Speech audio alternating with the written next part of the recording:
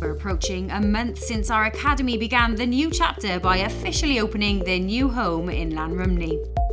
Using state-of-the-art facilities, the academy has returned to the heart of Cardiff and can call the Welsh capital its home following several years of hard work and development.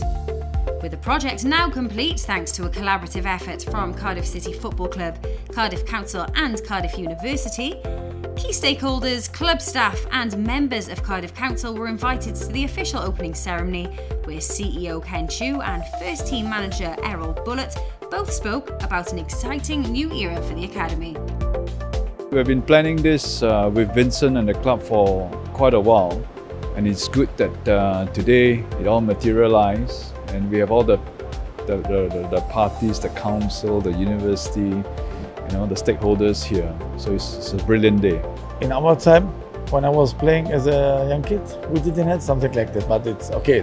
The time is passing very quick for the development of the young players. It's a great place with 5 pitches and a closed place like that.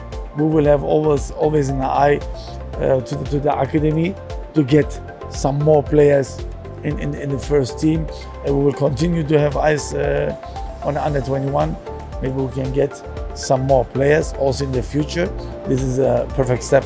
A key part in the construction of the academy since the beginning of its on-site development in 2022 has been board member Steve Borley, who also spoke at the academy's launch. It's been a long journey for me because I first got involved in the youth development and creation of a Centre of Excellence 25 years ago. So to get to this stage now, it's probably would have dreamt of it at the time. Today it's a reality. It's always great to see the youngsters coming through, and every City fan would be exactly the same.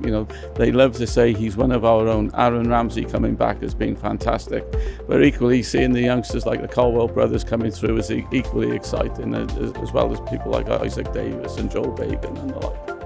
Of course, now to work hard to get more Ramseys on the pitch for the first team, or the Colwell brothers. They are also doing really well, but everything goes through hard working. It's not just the investment today, it's the investment over the last 10 years and the planning that we have done.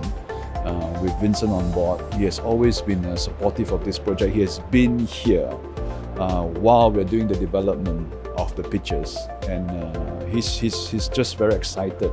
And today, when it materializes, it's a big step for the future for the football club. In an exciting step for the academy, City's talented prospects have facilities in place to continue their development and follow in the footsteps of accomplished academy graduates, including the likes of Aaron Ramsey, Joe Ralls and Ruben Colwell.